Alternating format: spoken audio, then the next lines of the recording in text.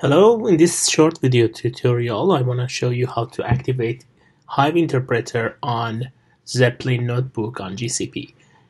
So I assume that you have an active running Dataproc cluster that you can access it from the hamburger menu, and you can access your Zeppelin. So when I access Zeppelin from the web interfaces, I'm able to activate some interpreters that I'm interested. So here in the Zeppelin notebook, the front page, you should click on Anonymous and then click on Interpreter. And as you can see at the beginning, Hive interpreter is not activated. So to activate a new interpreter, you should click on Create, and then here you can call it Hive. It should be under the JDBC interpreter group, and there are some settings that you should add here, and then it will be available right after that. So I wrote the settings here in this document. The first thing that you should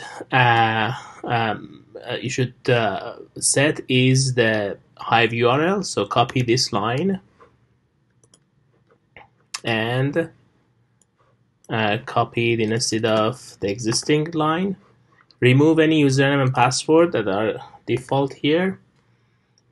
And for the driver, just set the driver as this line that you see here. You don't need to change anything else. And finally, there should be two additional artifacts that you add to these settings. This is the first one. You select this and activate it here in the artifact. And then you should click on plus sign here and add the second one.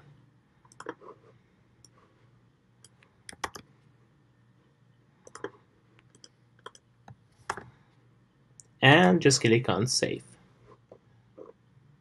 It takes some while that this new interpreter becomes active. You can check in the menu if it gets activated or not. So you can see this starting the engine, and now it's ready to work. To use it, you should use %hive in your notebook. So now you can create a new notebook. Call it whatever you want, such as Hive test. And now in the list of interpreter you have it. You can select create and then write Hive and then show databases, for example. If I run the cell, it works on it, and then after some while it returns me the default database. If there are other databases available, so it shows me those databases, and I can work with that after this line. The fact is, you don't need to select the Hive interpreter. You can create a notebook that it comes with default interpreter, which is a Spark. And for each cell that you want to use Hive, you can simply add %hive on top of the cell. That's all. Hopefully you learn how to activate the Hive interpreter on Zeppelin notebook on GCP using Dataproc. Thank you.